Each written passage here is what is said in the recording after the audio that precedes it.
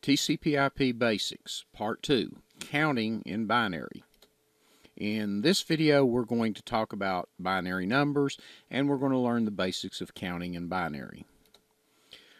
In decimal numbers, as we count up from 0 through 9, we're using the 10 different digits that we have. When we get to the 9 and add 1, we've not got another digit to use.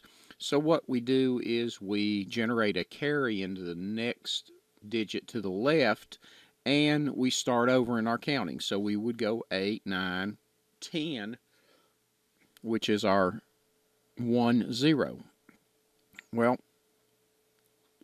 even with larger numbers, we repeat the same process. Now, we typically don't show leading zeros when we work in decimal. What we're going to find is working in binary, we will show those leading zeros.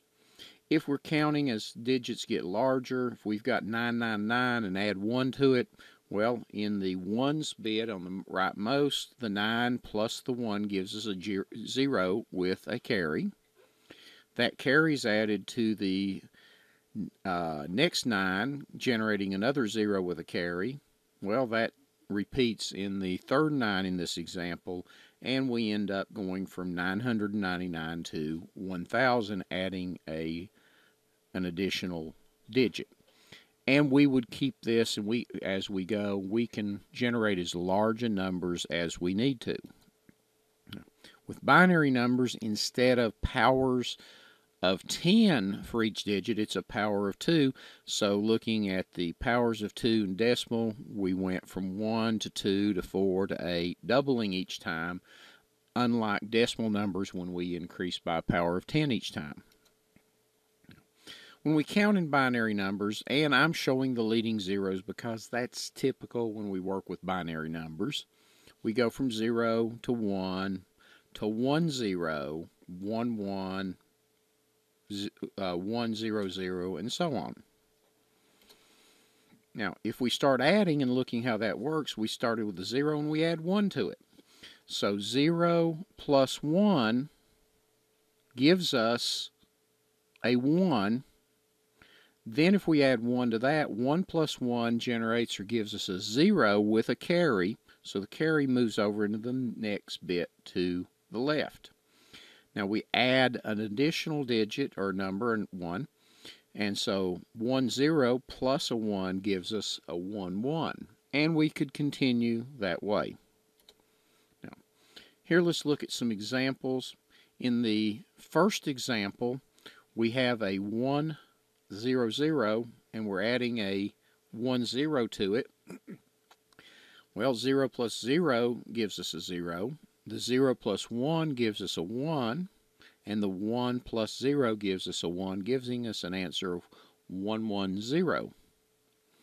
Well, the next example, we've got a 0 plus 1 generating the 1. Then we've got two 1s.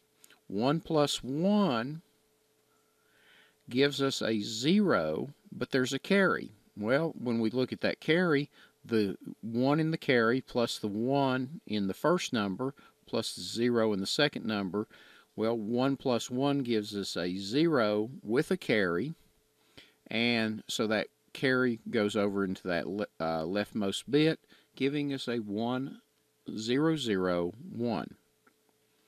Now, in the next example, we've got 1 plus a 1 1, so 1 plus 1 in the rightmost bit gives us a 0 with a carry.